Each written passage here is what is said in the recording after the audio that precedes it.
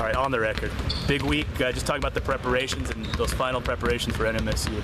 Yeah, you never feel like you have enough time, particularly this early in the season. But they do have a lot of the same personnel they used a year ago. That helps. The problem is there's some things we can't duplicate in practice, like their size, their ability to rebound the ball. They're plus 19 on the boards, and that is that's an issue for us.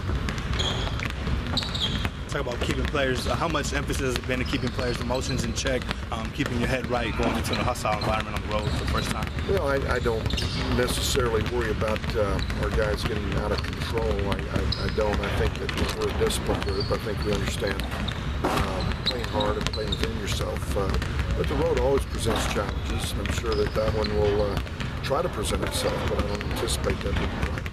How do you try and teach, especially some of the out-of-towners, the importance and the history of this rivalry?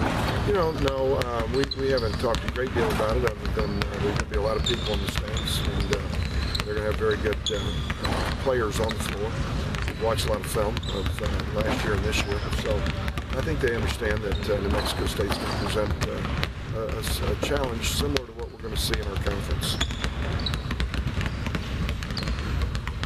And is there, maybe it's too early to comment, but is there anything you can say about the players you signed or early signing day?